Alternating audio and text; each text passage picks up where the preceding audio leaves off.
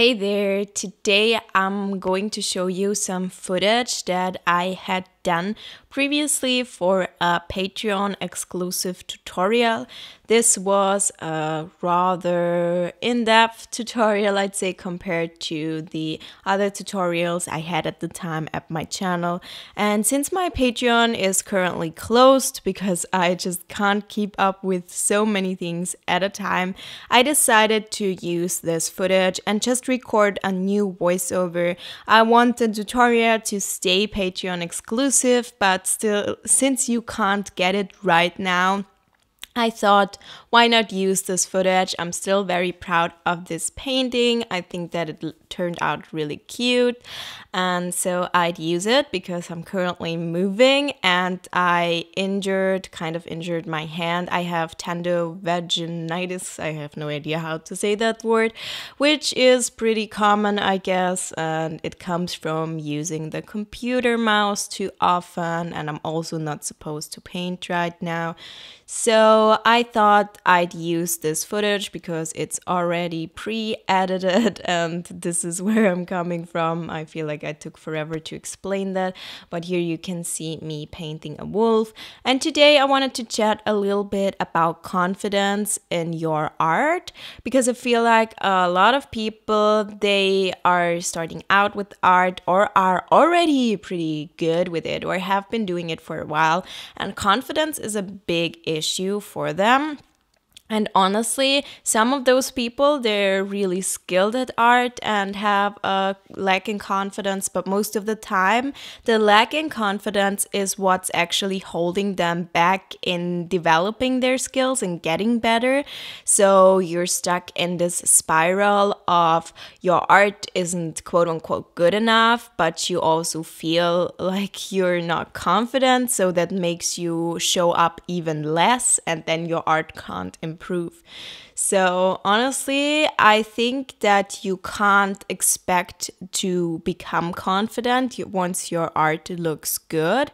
You have to do it the other way around. You have to become confident first in order to improve your art and in order to show up more and share your art more, because at the end of the day, we want people to see our art.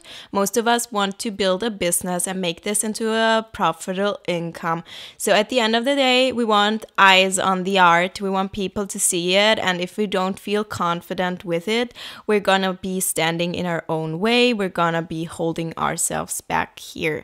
And honestly, you have to work on your confidence first. You don't have to have complete confidence in your art before you get started, though. In essence, what it is about is to accept that self-doubt is gonna be here. And by the way, I've already recorded and uploaded a podcast episode about self-doubt, which is on YouTube here as well. So it's especially self-doubt as an artist. If you're interested in that, I highly recommend checking that out.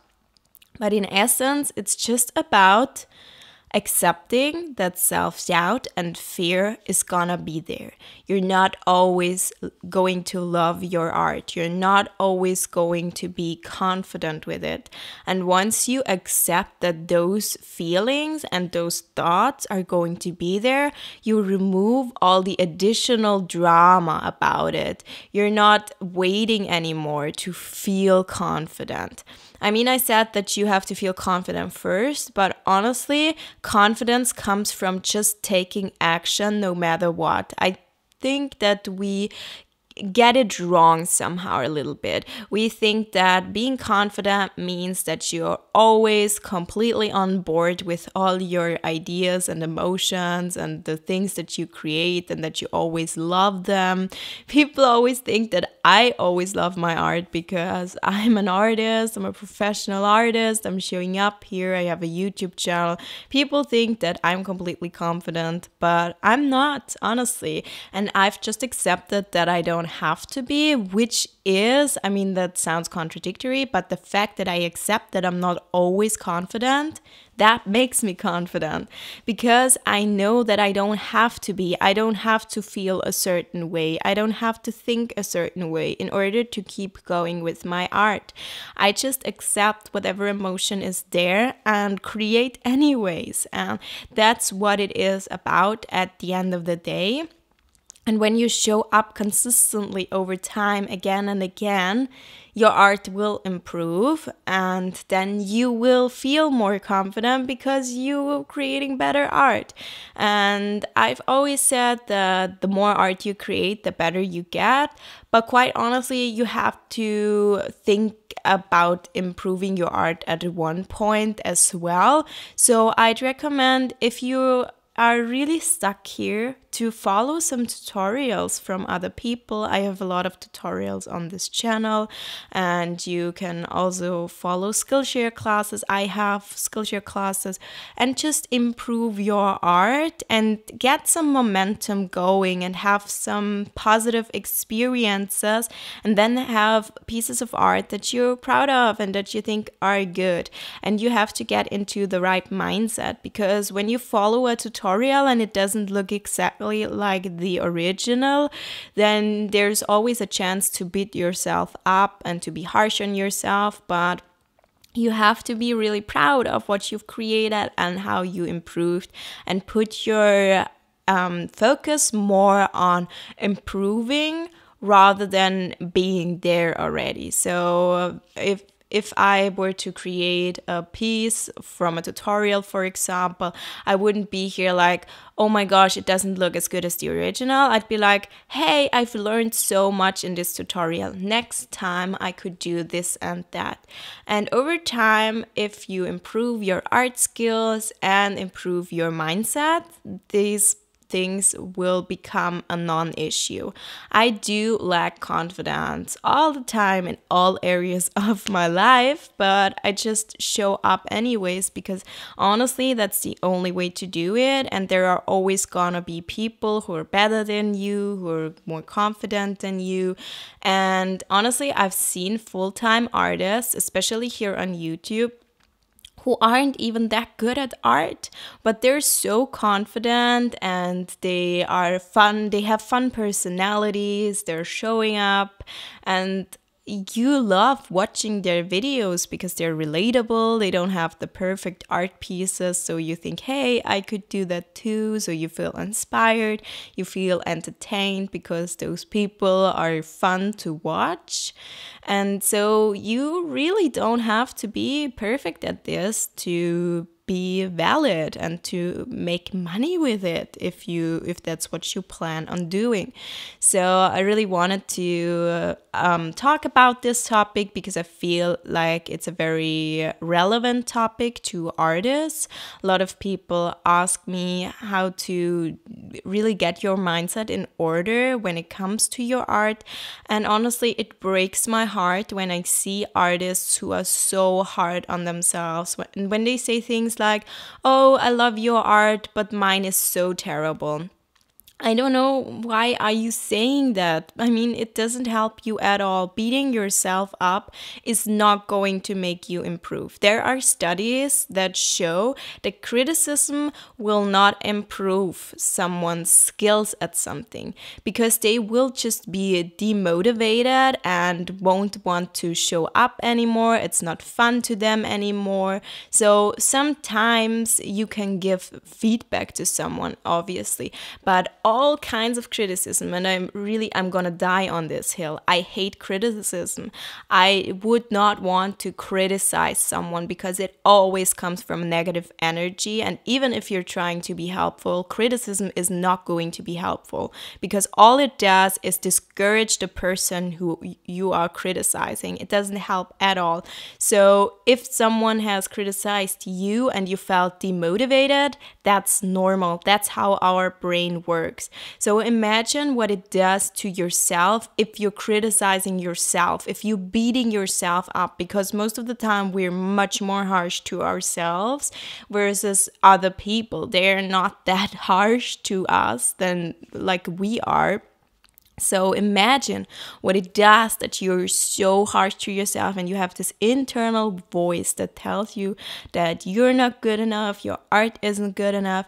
And I'm not saying that you can just completely shut out that voice. I'm just saying you don't have to believe everything your brain tells you. I've been on this self-development journey for a few years now, and I've honestly improved so much. I had such a harsh inner critic that did not only criticize my art, but just about anything that I did in my life. And it's so much more quiet now because I didn't listen to it. It told me that my videos aren't good enough, and I uploaded them anyways. It told me that I can't improve my videos, and I did it anyways. So I have a record of not listening to that voice, and after a while, it's like a little child. If you ignore it for long enough, it's going to become boring to annoy you. So you just have to try to show up anyways, even when you are scared and have self-doubt. And after a while, you will be able to show up much more confidently. So here you can see the piece coming together slowly. I was apparently on a call while creating this, and I love that you can see me in the reflection of my phone. And I did this piece in a Moleskine watercolor sketchbook, and I really like those sketchbooks, but for sophisticated watercolor pieces, honestly, I recommend better quality watercolor paper.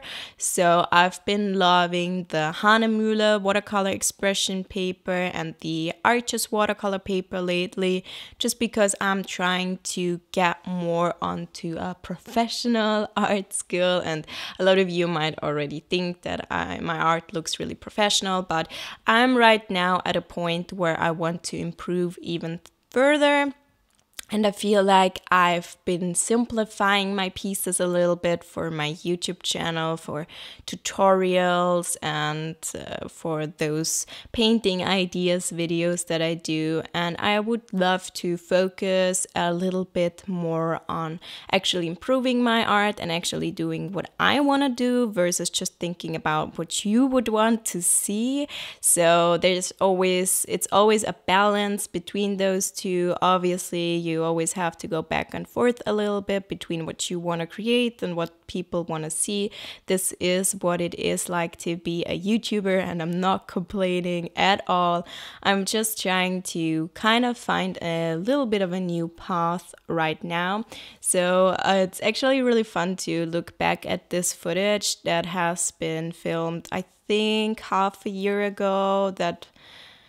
I think it was about half a year ago, and I feel like if I were to do this piece right now, I'd probably do it a little bit differently, but I still really love this page and that sketchbook, and I hope I can fill this sketchbook at one point, because I have so many unfinished sketchbooks. In case you haven't seen my unfinished sketchbooks tour video. So this is about this little piece. Is there anything else that I want to say about confidence? Something that I also wanted to talk about is imposter syndrome, because I think that's our new favorite fancy word for fear. I don't know if you've heard the term imposter syndrome, but it is a quite common term in the art community, especially if you're doing things like running a YouTube channel. It's something that you will come across. You will feel it, and at the end of the day, it's just fear. I think imposter syndrome is just a very fancy euphemism for fear, and it's like imposter syndrome is when you're doing something and you feel like a fraud, like an imposter at it, because you feel like you're not good enough at it to be doing it, especially if you're, for example, doing art for money and you feel like your art isn't good enough for that and you're earning money with it.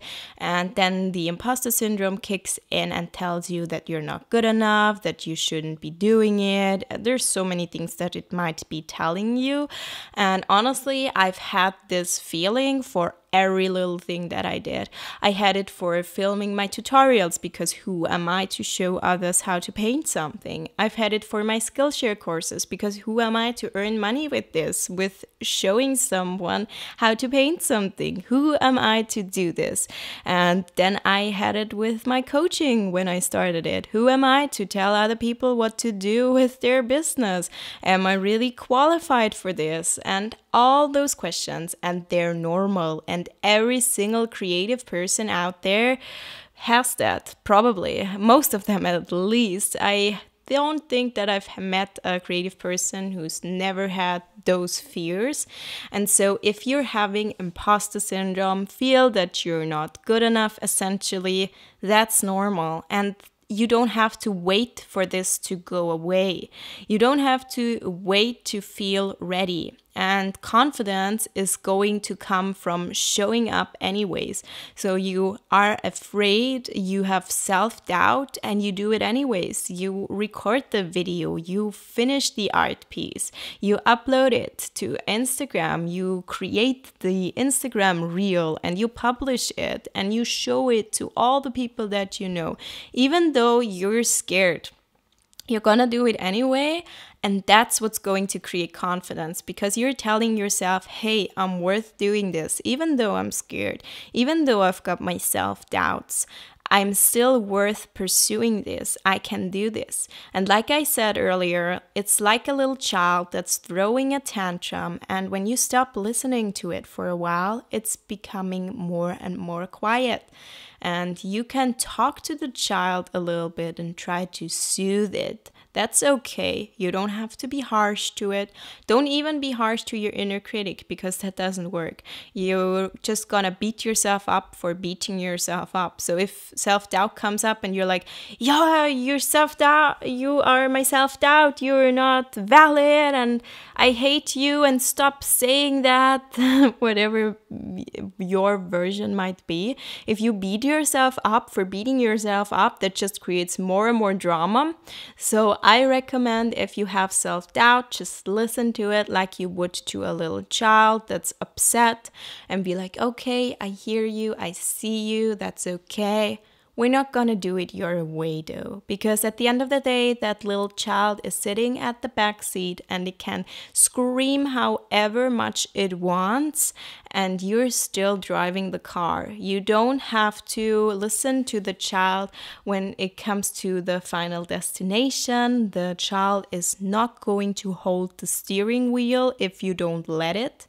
And the best way to deal with it is to be kind to it, to listen to it, and to ignore it also a little bit, and just accept that it's there for the ride. Fear is always going to be a part of what you're going to do, no matter what you do, especially if you're doing something courageous. And the definition of courage is to feel the fear and show up anyways. So there's no courage without fear. And fear is always going to be part of life and art. And people always expect to feel good when creating art all the time, but that's just not how it works.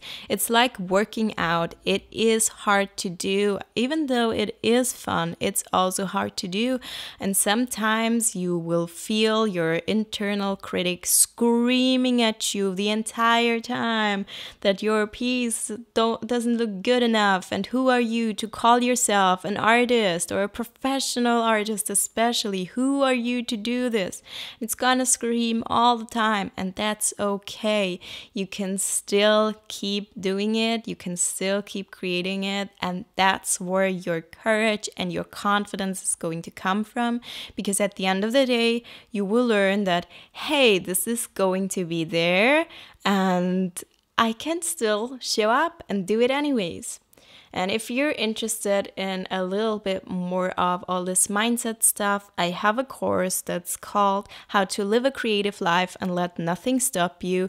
That's perfect for you, especially if you're having a hard time to start creating, to be consistent with it, and you have a lot of excuses in your head why you can't create, whether it's a lack of time or a lack of supplies or a lack of ideas. I give you a prompt list in in the course. There's also a workbook. So many things are in there, and I thought that it would be relevant to mention it here because it talks a lot about the creative mindset, and it's just, at the end of the day, it's okay to have fear and self-doubt. Nothing's wrong with you. Your brain is working. It's just a matter of dealing with this the right way and still showing up. So here's the finished piece. I hope that you enjoyed this video. I hope I could inspire you. And if you liked this video, please give it a thumbs up and subscribe to my channel. And I'll see you next time. Goodbye.